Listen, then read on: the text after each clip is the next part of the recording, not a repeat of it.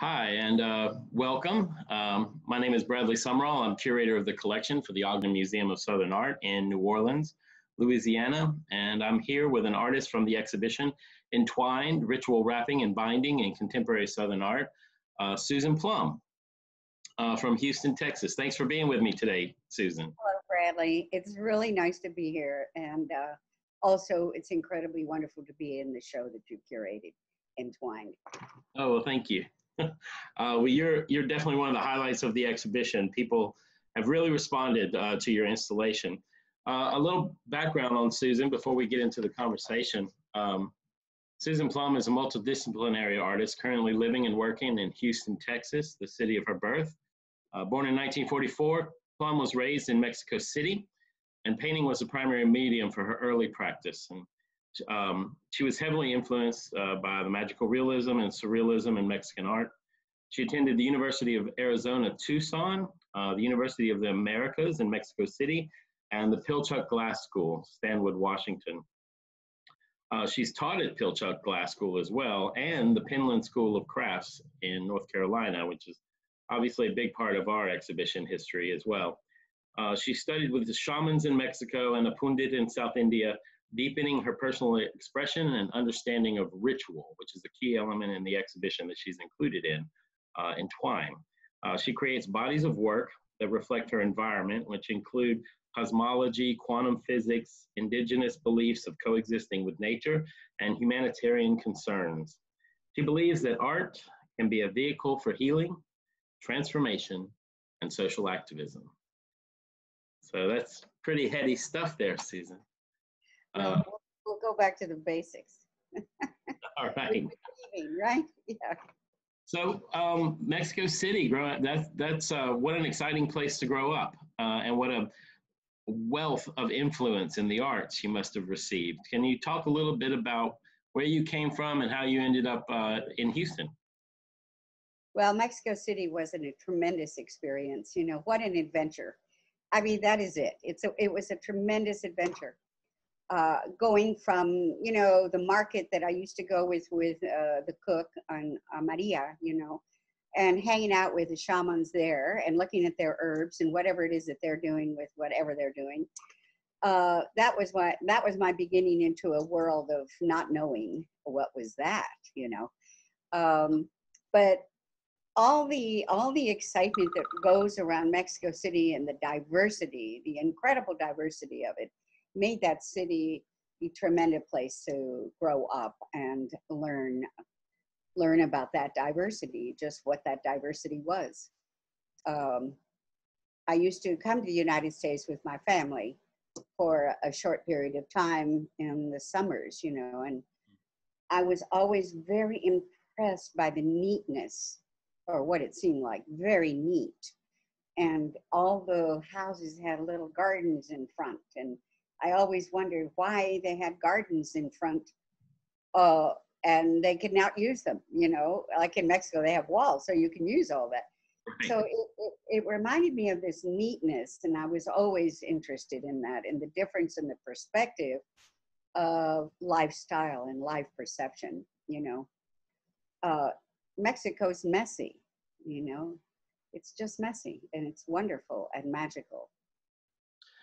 Who were some of the artists that inspired you when you were young in Mexico? Well, I love the muralists. The muralists were very exciting. But more soul connection to me was Remedios Varo. Oh, God, I love her work. Huh? I love that work. Oh, her work is incredible. And even though my work has absolutely nothing to do, you know, visually, you know, from her work, but it was the message. I spent many hours trying to understand what, you know, the mystical elements of her work, and the occult, the metaphysical elements of her work, which are really, you know, phenomenal. They were. Absolutely. I see what you're saying, that there's not a figurative connection between you and the surrealists like Leonore Carrington or Raros, but definitely that spirit is there, that kind of nature cults, nature occult, spiritualism, this kind of dark mysticism. I definitely see that connecting with your work even today. Yeah, I can see the influence clearly. And then when did you come to the US full-time? well, full time. I came to school actually, and the University of Arizona, and also Corsicana. I went there for a while. My mother was ill, and so when I was 15, I came here to go to school. And I had a choice between going to a girls' school. What Hockaday? Is that right? Mm. Or going and being at my cousin's house and in a small town America. So being the basic anthropologist that I am, I chose a small town America and Right. went to Corsicana. I love Corsicana, Texas. It has the most extraordinary people in that town. Hmm. So I learned a whole new experience about being in the United States.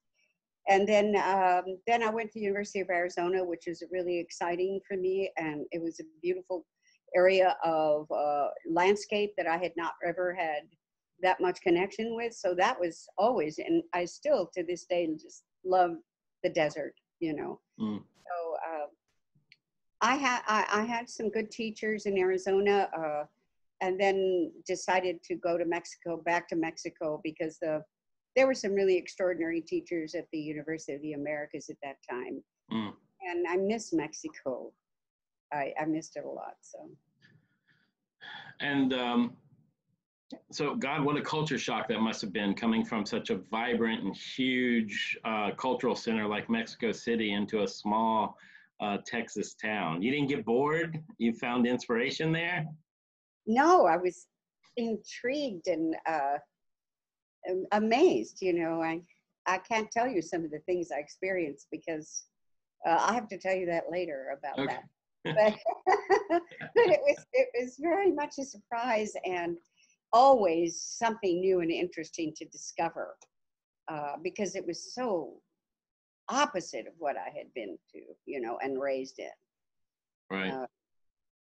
Yeah. So let's talk a little bit about your studio practice. I know you started as a painter, and you're primarily a glass artist now that also is involved in installation art and ritual performance.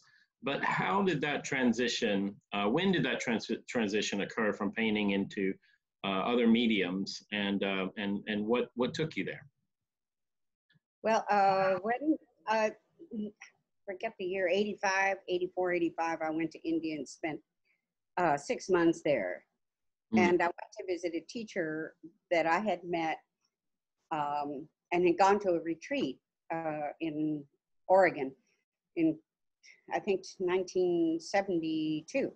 Mm. And I finally got to India in 1985. So it took me that long to get there, but it was well worth it. And he had been a teacher of mine for many years. He was a tremendous teacher with a background in the sacred scriptures and books of India, extensive, and also wrote quite a bit. So it was a wonderful experience. And I have no idea exactly how this transpired. These things happen. You never know. But I swear, I came back from India, and the next thing I know, I'm starting to work in glass. Now, keep in mind, I was in the glass mecca in Seattle. I knew about glass. I'd been connected to glass, and I knew people in glass. And I thought, I'm never going to make glass. Absolutely not. And the next thing I know is I come back and start working in glass. So it was really quite an intuitive thing. And I don't know if he put a bug in my ear and that's how it happened or what. But I was very grateful for it, I always thought of glass, because when I saw it for the first time, oh my God, it was like an alchemical experience. Mm.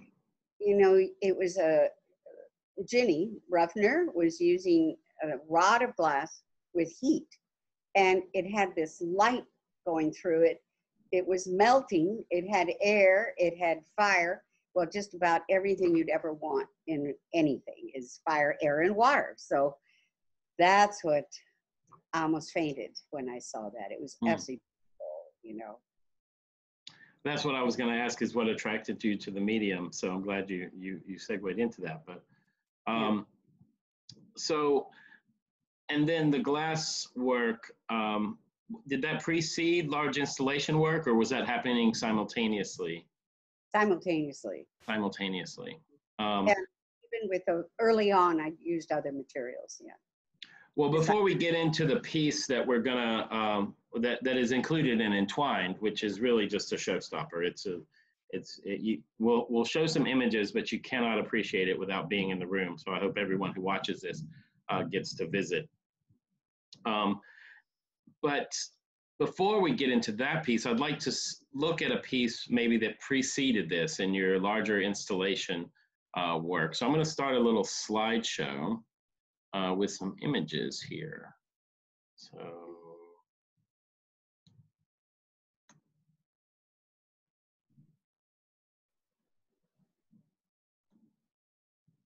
well, from beginning.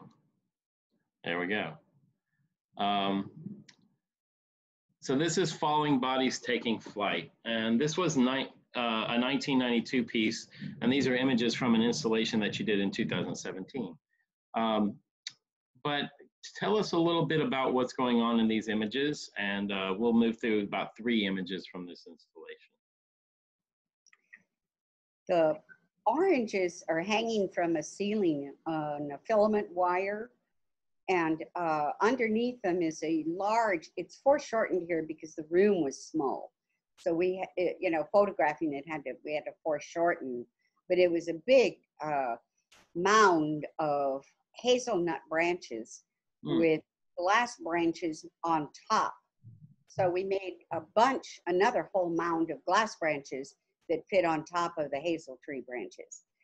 And if you walked into the room, there was an incredible stillness to that space. So I'm going to talk about more of the visceral experience because that's what these installations seem to do. And the oranges suspended like that, there was a beautiful fragrance also as you walked in the room. And if there was a slight movement, the oranges would move. So it was like planetary bodies or molecules just floating around. But also there's a sense of frozen moment with that glass there. It had this odd sense of freezing something in time. And the falling bodies, you know, it was originally inspired by a book by William Irwin Thompson, Falling Bodies Fall to Earth. And this was more about bodies leaving Earth. And it had to do with that frozen moment of leaving Earth. So it had to do with the natural life, you know, natural nature in general, bees, all these things that work within the dimensions and are caught in a one liminal state. So that's what was happening. And it was around Earth. You know, we're talking about Earth and its movement and its cyclic, both cosmic and earthly cycles. And then outside of that was this wall of Milagros. And I was making offerings to the earth, and the bees were there, and the bee geometry here. So I was doubling the concept of the bee geometry by using sacred geometry in front of this image, and the bees, the oranges in the back show the beehive. That's what a beehive looks like, sort of. And so anyway, the bags were filled in the wall that you saw a second ago were filled with herbs and objects, you know, sacred little objects, and people could buy them off the wall, anywhere between $5 and $20, depending on the size. So the wall was actually painted a beautiful magenta, which this, you know, somehow I never did capture that part, but yeah. And so, can you explain what you mean by Milagros? Milagro is a miracle. The translation is milagro is miracle. But also I think of them as in Mexico, in the Catholic tradition, they have little metal uh, arms, legs that are all called milagros. And they're like offering, you put them in a sacred area to for protection, etc.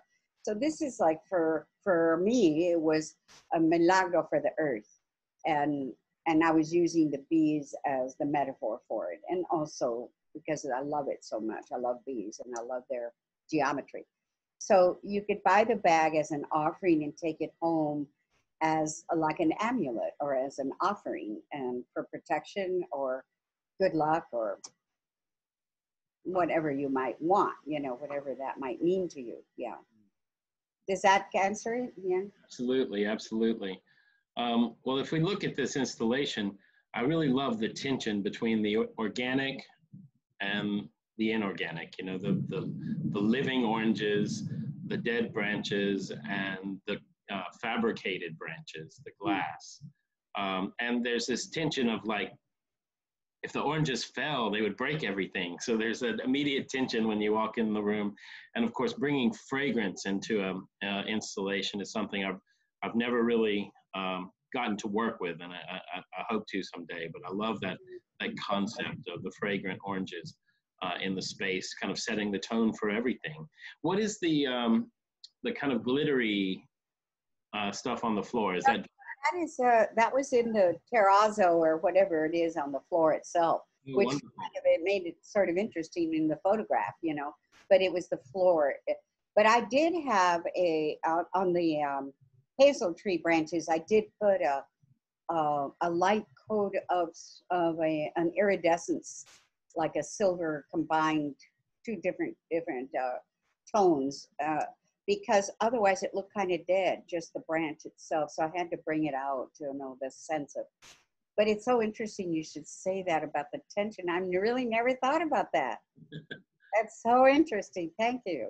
Yeah, and also this you know, you think of the oranges as something very tropical. When you see an orange, you think warmth and sunlight and like this sunlight in a fruit. And then the glass on top of those dead branches is almost like frozen, you know, it's like ice. And so there's that tension there between the sunlight and the ice as well, you know. Yeah. I love everything about this piece. I wish I'd seen it. So let's go into Luzi Solidaridad. Now, this is a piece that is installed in Entwined, ritual wrapping and binding in contemporary Southern art. And I must say that this has 6 brooms, and brooms somehow became a theme throughout this exhibition. With your work, Jeffrey Cook's work, and Friendswood brooms from North Carolina, 3 actual art brooms there. But there's so much more to this piece. So I'm hoping you will walk us through how this installation evolved, what its meaning is, and what each of these elements, the escoba, the matate, what they mean to you. Yeah, thank you. Yeah. I was thinking about, earlier, I was thinking about something Jane Goodall said, and that is that the first book she ever read was Tarzan. and of course it was Jane, you know, Jane, and that was like the book that she read her whole childhood, you know, that was the only thing available to her. And I was thinking about the brooms, and I was thinking, gosh, you know, how did I get into this broom thing? But, you know, I remembered so distinctly Francisca, our one of our helpers, housekeepers, taught me how to sweep when I was about 9 years old. And it was an extraordinary experience. It was an epiphanal experience. I fell in love with a broom. I felt there was something really magical when you get that, whatever that is, the reed or the straw or whatever, and you swoop it around and you make this beautiful sound, you know. Well, it was to me an experience. And I didn't think about that aspect of it until literally I was thinking about Jane Goodall saying that. And so that is really where my curiosity about brooms started as a child, as a young child. And I felt really deprived that I hadn't been able to sweep until I was 9. But the other thing was that I also noticed the other thing that I thought was so beautiful is that every day people go out in Mexico to the front and sweep the entrance of their house, which to me reminds me of India too, because they sweep and they also draw on the floor. So they draw protection. So then I started seeing this as a form of protection. You sweep the old energy out and bring in a clarity for the new. And so every day, this is a daily practice, you know, from a total mundane thing to a much more cosmic thing. I find that very interesting. One of the things I noticed when I moved to New Orleans and started living in the neighborhoods of downtown New Orleans was the sweeping ritual that happens in the mornings with a generation that is starting to disappear now, sadly. But luckily, I'm very, very lucky on my block that ritual is being passed down to the next generation. So every morning, usually before I leave the house, well, not that I'm leaving the house anymore during the time of COVID, but when I was leaving the house every morning, the neighbors, usually older Black homeowners in this area, would come out and sweep the street, sweep the stoop, sweep the street, get everything clean and prepared for the day. And to know that that happens also in Mexico City or India, it's really a global thing. And it's very easy, I think, to make that connection to cleansing away the evil of the night for the beginning of day. So it's almost like a universal thing. And of course, the broom being tied to femininity, female power, often associated with witches. There's so much to unpack with such a simple everyday symbol, I think. Mm-hmm. So were those concepts being used also when you started working with the broom symbol? Okay, I hope I answer this. I'm not sure I will get the answer, but my first idea for doing this project for Lucy Solidaridad was to actually sweep the border. So in my mind, I was fantasizing going, you know, from one side of the border and sweeping it from, you know, Texas out to California and back again on the other side, you know. Wow. And I think we estimated it would take me, that is, if I was able to stay afloat, you know, for 5 hours a day or 10 or whatever, it would take me like 4 years. So I decided maybe that wasn't the best idea. But it was about sweeping and cleansing the border, which I felt was just an issue tremendously necessary, you know, and kind of a combining an act for both sides, you know, to kind of meet.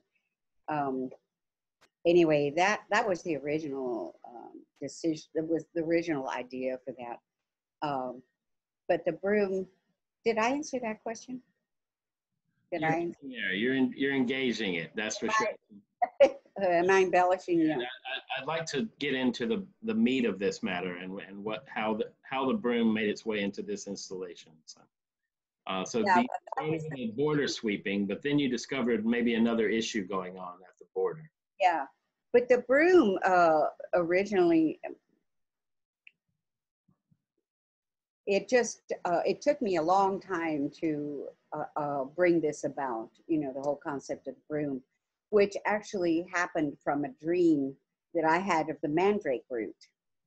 And that was many years before that. So this thing has been brewing for quite a while. And so the broom seemed to take an interesting leap from the mandrake root in my dream into sweeping and carrying out on a lot of research on sweeping all over the world and many different ways of sweeping. And then, of course, it took me quite a few years, to figure out what to make the broom out of, so that I could tie it in a knot. Not many materials will allow you to do that. Natural materials, you know, not in this design, you know. Yeah. And where did you source the material? Did you just happen to find it? Was it Yeah, literally happened to find it. I made a couple of brooms in reed. I tried a lot of things. I tried the brush companies and, you know, making paintbrushes, big paintbrushes and things like that in the United States, and nothing. And I was at the market in Querétaro and saw this. And I had looked at some of these weavings they have for chairs and purses in Mexico. And I hadn't quite connected it yet. And then when I went to the market and saw it in a roll, a skein, I thought, that's it. You know, that's what we need. So we were able to bring those skeins home and start working with them, you know. But I never thought I was really about to lose hope in finding the right material. And so what does this, you have the broom, the escoba, and the metates at the end, which I can give a detail of the metate, with some of your glass work inset into the metate with the casting of the Virgin of Guadalupe in there. And here's another view of the exhibition with Ed Williford's work in the background there. But so how did this go from sweeping the border into its current iteration, and what issues are you addressing with this iteration? Well, I decided that it would be a good thing to narrow. Of course, I was also working with the concept of violence against women, and that's what I was going to do, to sweep the border, because to me the violence against women is not just in Juarez or in Chihuahua or even in Houston, let's say, but it's all over. It's a condition that has hit the whole, I think of it as an epidemic. So it was born out of the need to feel something that I could bring some sort of softness and awareness and connection with all these young women that have been losing their lives, and violence against women in general.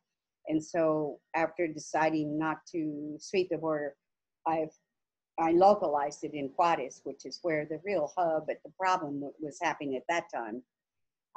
Of course, it's moved around now as far as the numbers go, but so I decided that's when I started to get in touch, and way back in like 1999 was the first time I was able to get in touch with a wonderful organization for the mothers who had lost their daughters in Juarez.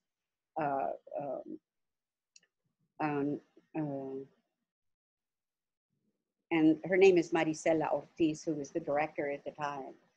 And it was called Regreso a Casa in Ciudad Juarez. Mis hijos al regreso a la casa.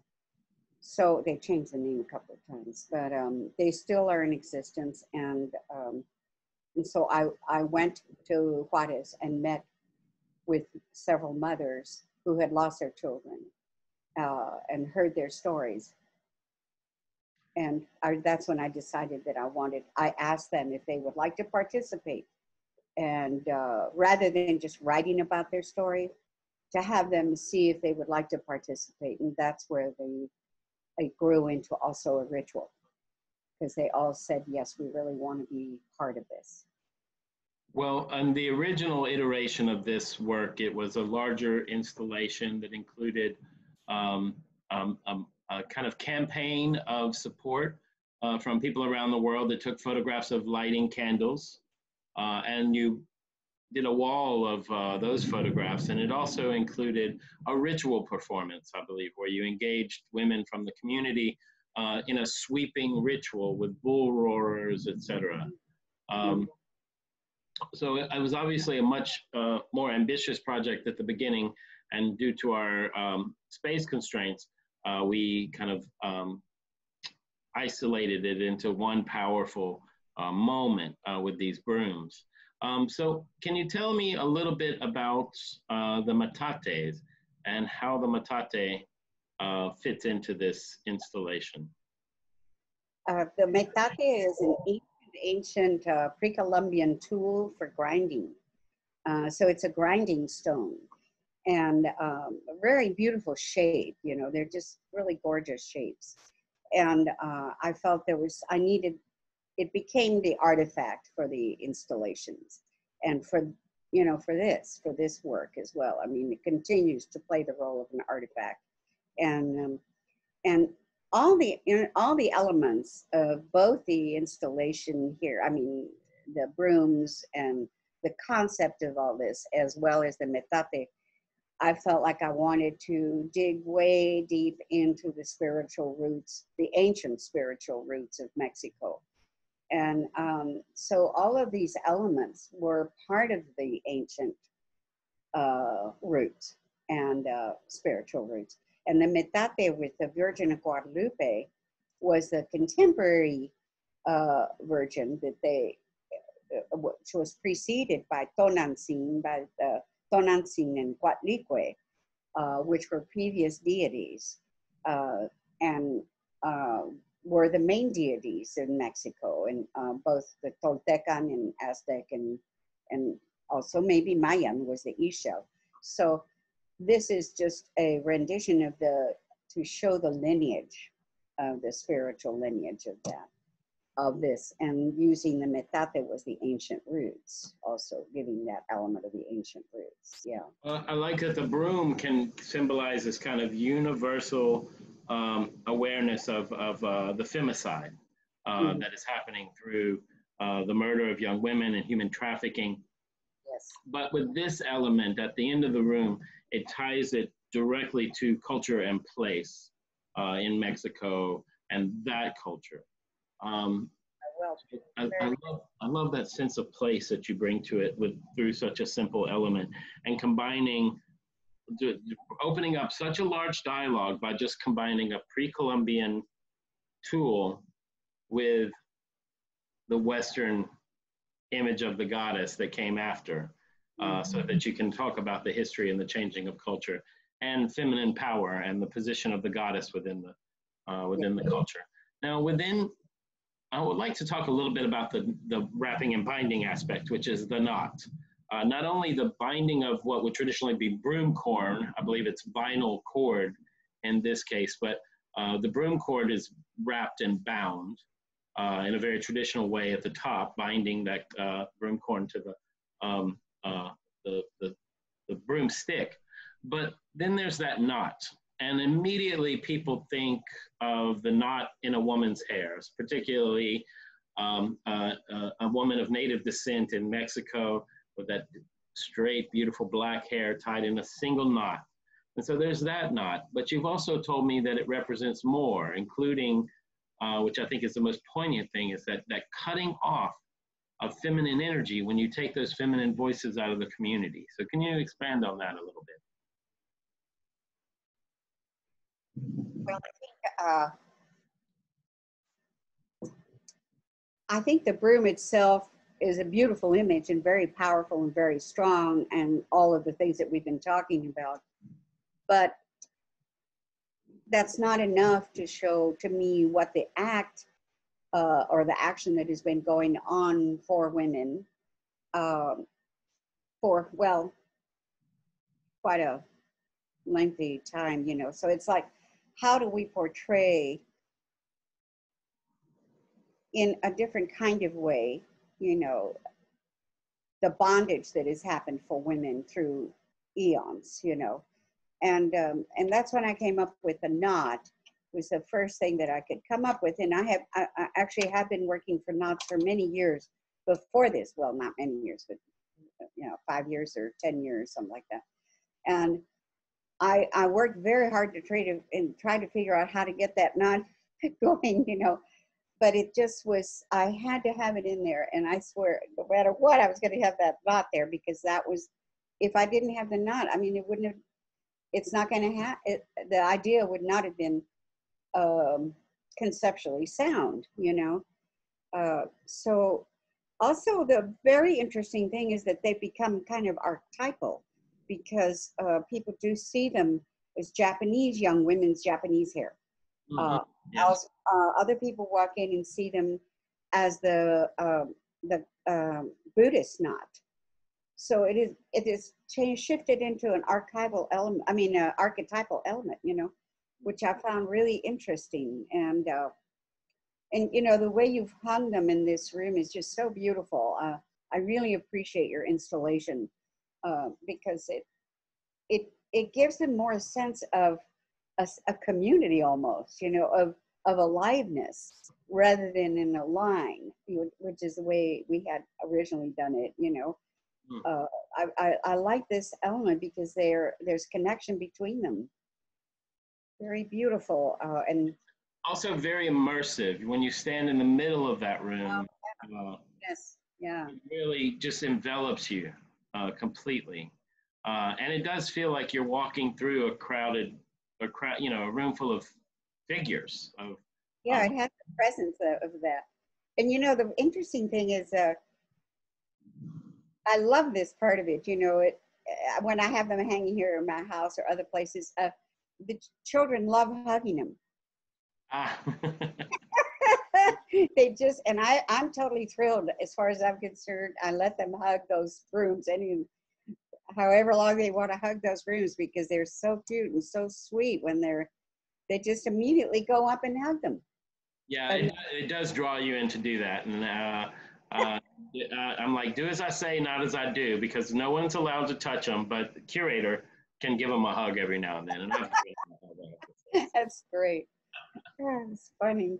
Um, well, let's talk while we have a little bit of time left. Let's talk about a piece that is not in the show, but has come that you made after this exhibition that seems especially prescient to our current situation, and that is Naturaleza Oculta, Hidden Nature, and this is from 2013. Houston Baptist University, curated by our mutual friend, Mr. Jim Edwards, brilliant writer and curator. And so I really don't know anything about this, so I'm really gonna let you take it away and talk to us about this installation. I've seen some elements of this piece and the glass work is just exquisite, especially the big pendulum in the back. Thank you so much, Bradley. I appreciate it.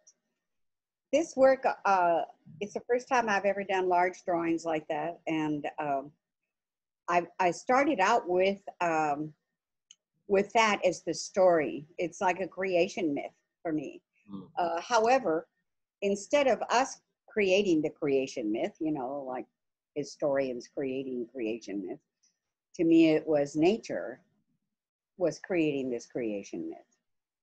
So the creation myth was coming from above down here, which is why I use the pendulum and why the pendulum is in here in the back. And it has to do with everything. The drawings show and exhibit sort of this shifting of everything going haywire, essentially, and moving and in movement and the cosmos. Everything was moving, everything is shifting.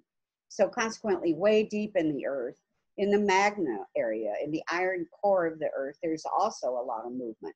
So none of this are we aware of, or were. This is 2013.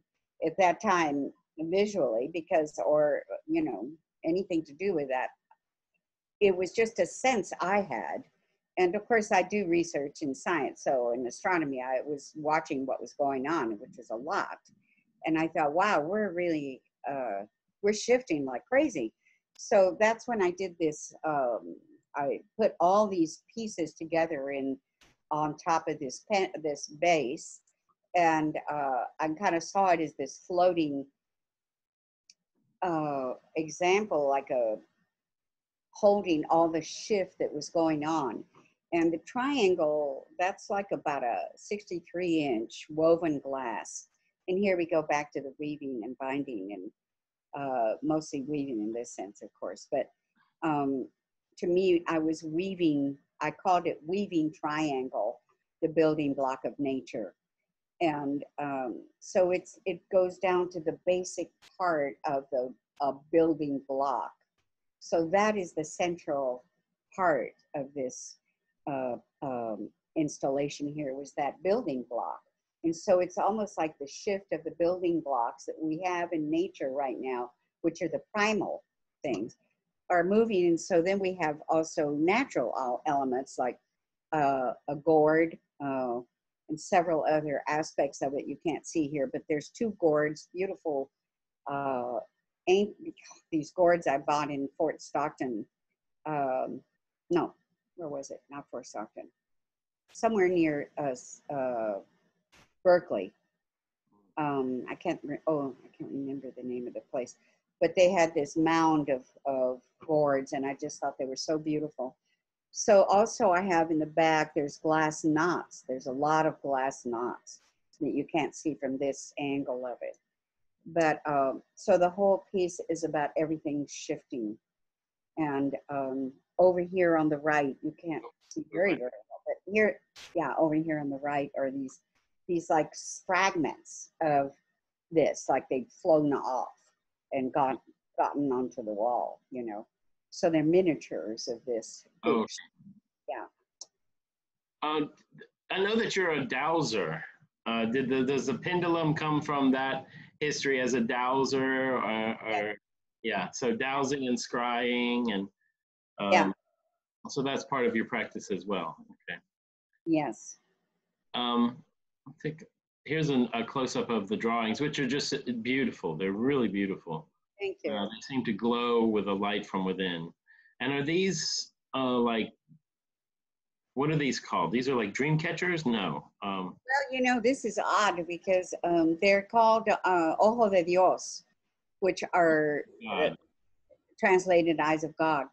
But I saw them as sort of rhomboids too, and you know, sacred geometry. And so rather than, I don't work with people that much in my work.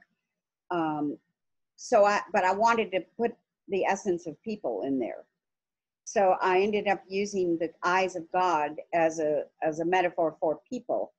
And this triangle shape that you see is actually kind of what I think of all the energy bodies. You know, they talk about that in Kung Fu and Qigong, in all Asia, they talk about, you know, the aura, you know. So you have so to me, those are kind of like the aura, and the center where it crosses around is the heart. And so then from each of these, I draw a line. So it's almost like nature is weaving its own web. But I think these triangles or rhomboids work very well to symbolize, you know, it's almost like souls coming into the earth. And instead of drawing figures, I drew the energy body, basically, yeah. Beautiful. And these yellow ones, they kind of remind me a little bit of bees, you know, pre-Columbian bees. Ah, yes. Yeah. Very beautiful. And here's another drawing. I'm sorry, our images are over part of that, but you can see more of the installation there as well.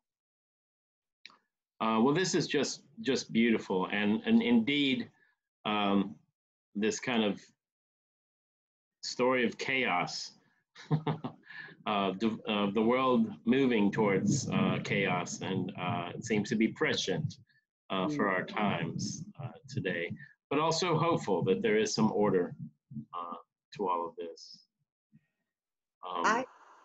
I don't know, you know, I think I hope that all this change, you know, is spinning us kind of deeper into a sense of a kinder, more aware collaboration with nature and humanitarian efforts, you know, and egalitarian efforts, you know. And I do feel that for me, you know, these drawings do show a sense of beauty in the transition, which may be chaotic, but maybe ultimately quite extremely beautiful, or something that we will experience. I'm just saying that, right? I'm just hoping.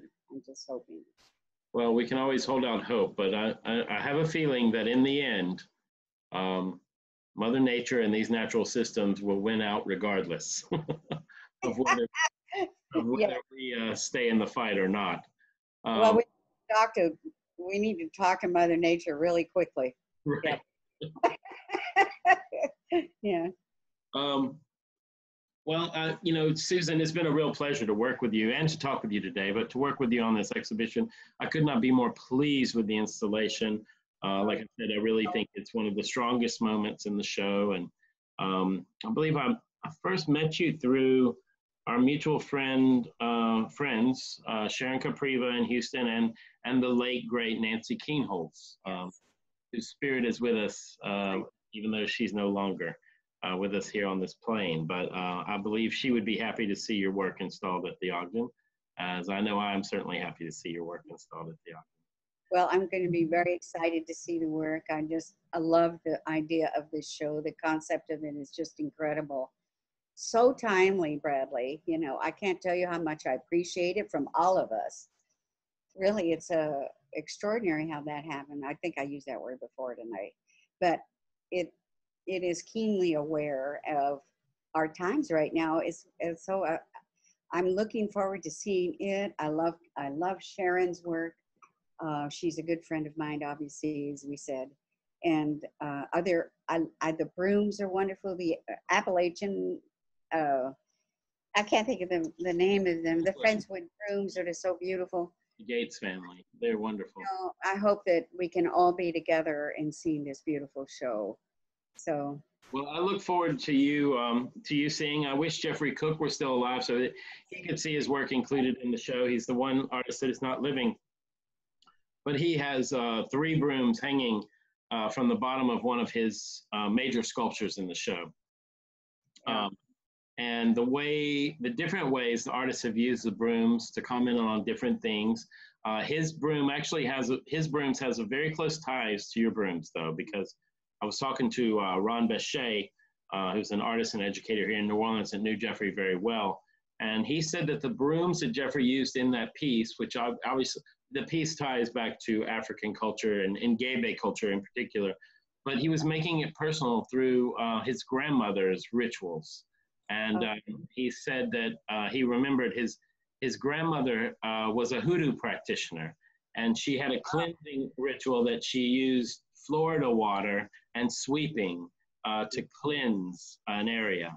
And so he was bringing that into his work as a personal remembrance, you know, and that ties so beautifully to your brooms and how they developed and their meaning as well. I really love his work. It is so soulful and so beautiful. Thank you for telling me that. I didn't realize that about the brooms, his brooms.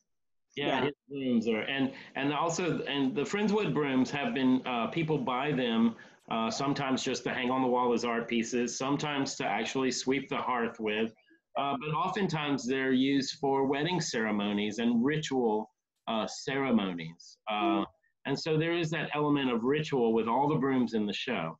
And of all the artists in the exhibition, I believe you are most clearly tied to ritual, because it is actually ritual as part of your practice, and through the spiritual representation that you're using with your work is also deeply, it's a ritual act of creating.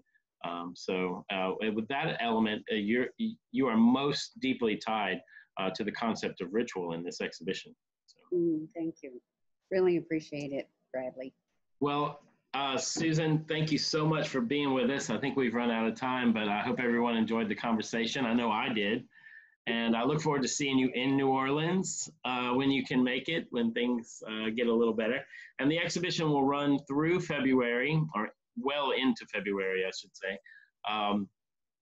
And I hope everyone can get to see it. If not, we have really good images online. Go to www.ogdenmuseum.org. And if you go to the exhibitions page, Susan has her own tab. This will be archived there, as well as images from the exhibition and the wall text. So Susan, is there someplace people can visit to see more of your work online? My website was a little bit older website, but it's there.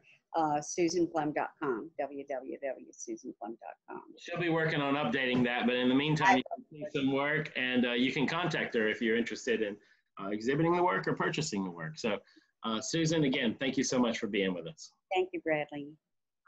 Bye-bye. Bye-bye.